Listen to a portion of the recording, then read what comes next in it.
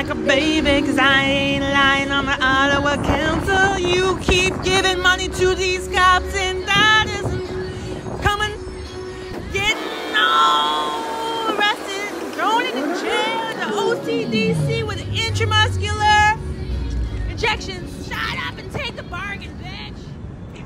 And now for our regular programming. About court observation. Hello. Wow, I just came back from being an observer, a legal observer at the court over there, Alvin. So I came and I didn't really expect much because it's like the last, you show up at 4 p.m. and you're not going to get many cases. Well, I got to see 2 releases and it was very eye-opening for me. We need more legal observers at the court, especially those who understand mental health. You can watch the youth courts and you can watch the pre-trials and the releases, and I got to see 2 releases. One was a 76-year-old man who had not seen a disclosure and had no lawyer, and the other one, they have no clue how mental health processes work. And now this woman, this aging woman, is basically on house arrest with her son.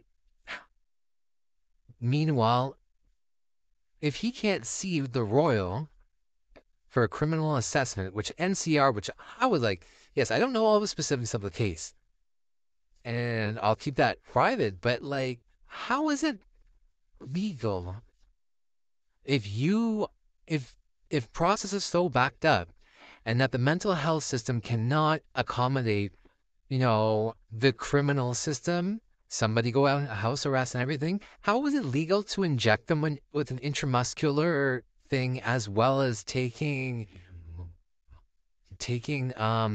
antipsychotics orally, which I know that World was doing that at last year at some point because they just couldn't keep up. How is this not? How did the lawyer not these conditions should never have been accepted? But you know what? I know there was something about consent.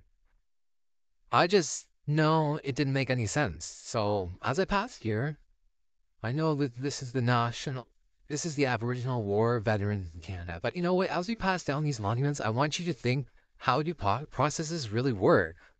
And please be a legal observer. It doesn't matter if it's 2. Actually, please come at 10 a.m. tomorrow. Please come. 10 a.m. tomorrow, all this week. Please come.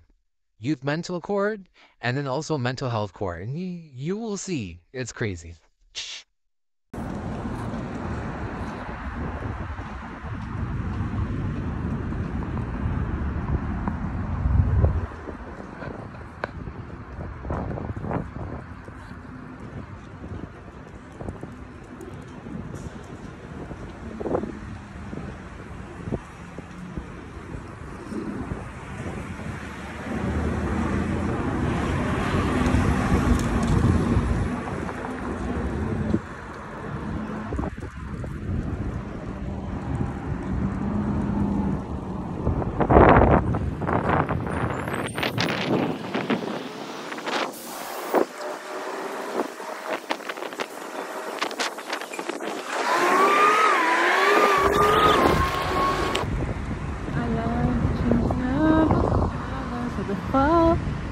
Looks pretty.